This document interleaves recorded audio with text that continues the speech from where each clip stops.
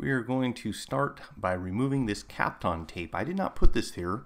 It was already on the phone. I assumed that they put this on it in the factory, and I'm not sure why, but obviously we need to go ahead and peel this off so that we can have access to the anchors over here.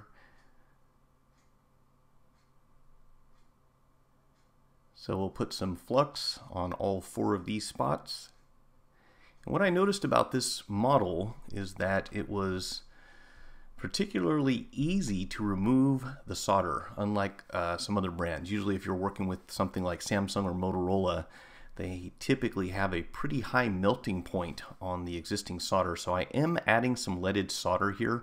I'd be curious to see how this would go without this step, but normally we always want to add some leaded solder to make it easier to get the existing stuff out. And you'll see here that it is pretty cooperative, you know, pretty much on the first try. Now I was having a little bit of a problem here because it's difficult to get a board holder that is designed for this particular shape. It's pretty awkward, so there are some different solutions out there, and really I like board holders that are made for specific models, and obviously we didn't have that option here. So go ahead and flip it over after we've evacuated the solder out of the anchor holes, and again adding some flux right here to where the contact pins are, and then we'll flow some leaded solder down here to saturate this. And the main concern here of course is pulling pads, which again I don't think is really going to be a problem on this model because it comes off so easily. And some people skip this step entirely, you know, and just go ahead and use hot air to remove the port. I prefer to flow the leaded solder into it because we know we're going to have that lower melting temperature and makes everything nice and easy to remove. And don't worry about that excess solder over there on the side. We will clean that up later, but I am going to Kapton over the microphone. And this is one of the things about this particular model is that the mic is right next to the port, so we don't want that floating off.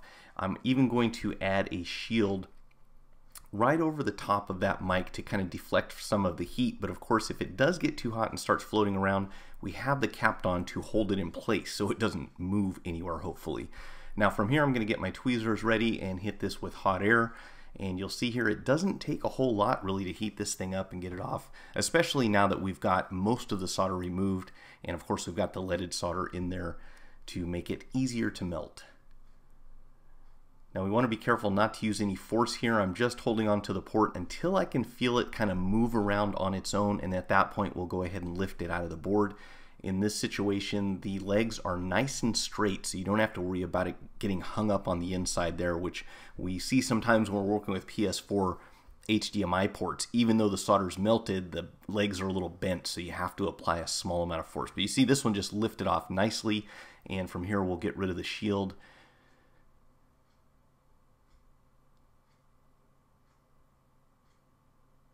And we'll go ahead and add some flux so that we can further evacuate the solder from these anchor holes. We want these to be nice and clear so that our new port will set down in there and be flush with the board. So again, you can see the board is flexing a bit as I put my soldering iron on top of it. I'm actually holding it with one hand, but the solder for the most part comes out pretty easily. There's a little residual left down there, but we'll come back and hit that later. I'm just going to go and get the majority of it out right now.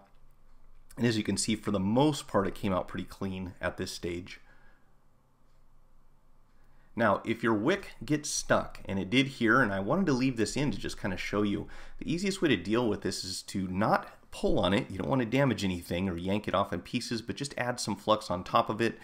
And what has happened is once the flux boils away, of course, things start sticking to each other, and that's a good sign that it is time to add some more flux. And you can see that helps to get this thing off a lot easier because the heat is able to transfer a lot more easily when we don't have that layer of oxidation between two surfaces. Now from here I'm just going to go along and clean off all of the old solder here and some of that extra stuff that I splashed over to the side.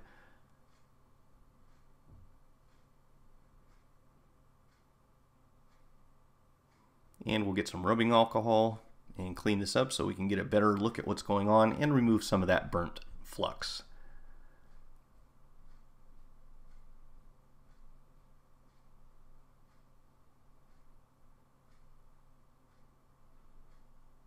Alright, so we'll get some fresh flux on here and take one more stab at these 2 holes. For some reason they did not heat up as easily, and we want to make sure we get all that old solder out.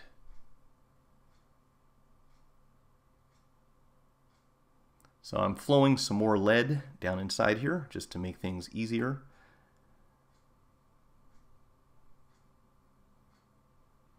And the ground pins on the very top there, those tend to absorb the heat pretty easily, so sometimes you've got to go back over them and get them nice and hot so that the solder comes off. As you can see now, we've got this thing at the point where it is going to be very easy to place the new port inside and have it sit down flush on the board. So I'm going to make one more swipe here with the alcohol, get everything nice and clean.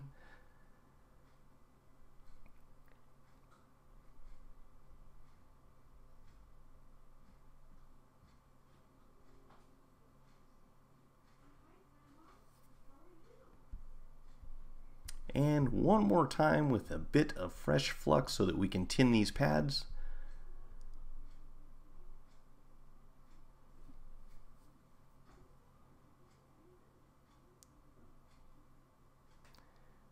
And this is a tough part to explain. You've got to have these things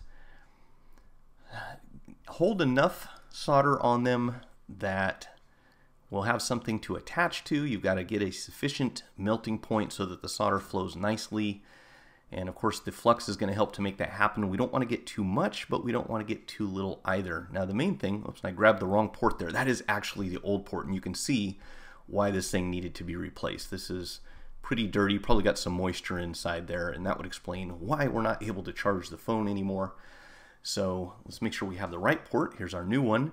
And this should go ahead and sit down somewhat flush on the board. Now obviously it's going to stick up just a tiny bit because of the solder underneath the pins, but I'm going to put a very slight downwards pressure on this while I heat them so that way they'll kind of sink down into position. That's the nice thing about micro USB ports. It's pretty easy on this step to just hold on to it with your tweezers and go in here because we've got so much clearance, and we'll just heat this thing up until everything sinks down. Now of course you can do this with hot air also. It is all up to you, and everyone has their own preference, but I prefer to do this one by hand just mainly because I can. We can always go hit it with hot air afterwards if you want everything to look nice and pretty and flow together, but mainly we want to make sure that the solder gets attached and fully connected to all of these pins. They are not going to be subjected to much wear and tear. That's what the anchors are for, but we don't want them losing contact.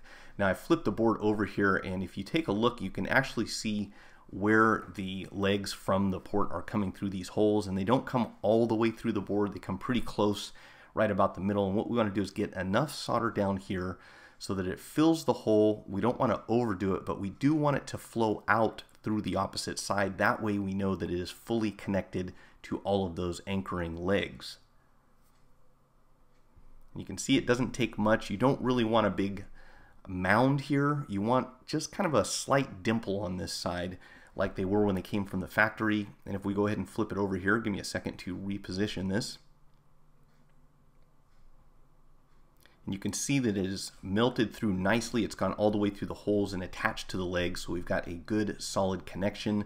And those anchor points, those are what are going to keep this thing from breaking when people start wiggling their charging port around. And if anything, I would rather that the data connections and the charging connections on the board crack and come off rather than pulling the pads that are underneath them. That's why I don't think we really have to worry about putting lots of solder on these. We just want to make sure that they're attached securely, but again, the anchors on this thing are what is going to be making it durable for the most part. Now we'll go through here with the multimeter, make sure we haven't bridged any connections. Of course, the grounding pin on the right hand side is going to beep when you touch the port. And I want to say that those two on the right were actually connected, but you should be able to visually inspect this and make sure that everything looks clean. And here I'm just going to take my braid now that I have it out in a bit of flux and just clean this up. Now the fact that that silver isn't going to hurt anything, we just don't want any big pieces of solder, anything that could break off and float around in the phone going on there. Next we've got a toothbrush with some rubbing alcohol. We're going to clean this up really nicely, front and back and on the inside of the port. We don't want any flux stuck on the inside of the micro USB connector. That could obviously lead to some problems later on, but for the most part we are just about finished here. I'll flip it over and clean the other side.